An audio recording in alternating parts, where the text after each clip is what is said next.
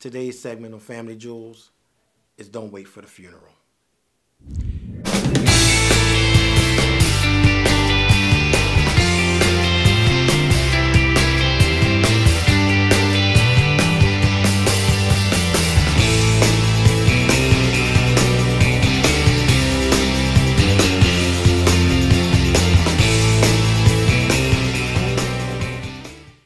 You know, I get sick and tired of talking to people all the time, and they talk about their loved one or their family member laid up in the hospital, or their family member just died, and they didn't get to make amends, and they didn't get to do it. And we always go through this in and out and say, you know what? Family needs to stick together. Family needs to do this. Family needs to do that. But are you really doing it? You talk about it at the funeral. You talk about it when it's in death or when somebody's sick. But what about when everybody's well? Nobody's doing shit. It's time to take care of our families when they're alive and well. Stop letting petty little differences, petty little arguments consume you.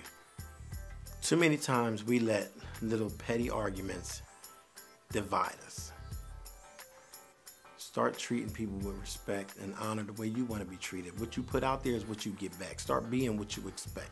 That's the problem. People are not being what they expect, but they set high expectations for their loved ones.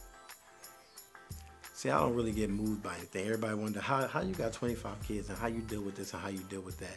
It's because I have a motto. Anything that I can't change, I don't let consume me. Things that I can change is only myself and how I deal with different things, or how I let different things affect me. And that's how I get by. That reduces my stress level.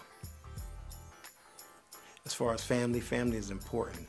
Let's start taking care of each other while we're alive. Let's start reaching out. It don't take a second to make a phone call. We know we say the phone works both ways. This person ain't calling me. Why I gotta call them? Well, somebody gotta be the bigger person. Somebody gotta start it. Why not you? Stop asking why me and start asking why not me? Why can't I do this? Why can't I do that? Instead of setting the expectations on somebody else. Because what you get in the end is what you reap is what you sow. So if you sow good seeds, you get good in return. You sow bad seeds, that's what you get in return.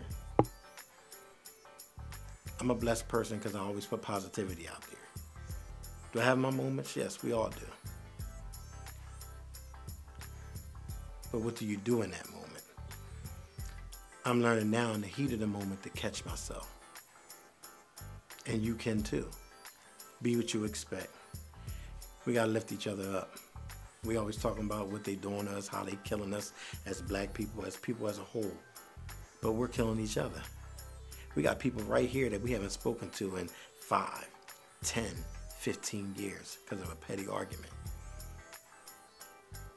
Then at the funeral, you want to be crying, laid up, jumping on the casket, trying to go with them.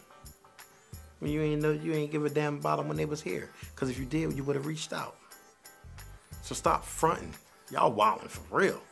I know I got on the wild out shirt, but y'all wilding for real, acting like you care when you really don't. Because if you care, you will help while they're here. Everybody used to say, damn, Mike, you always doing this for people, you always doing that for people. It's because I genuinely care. I open my doors to everybody. I'll cook dinner, I'll cook a big meal, and I'm feeding 25, and I'll still feed the neighborhood.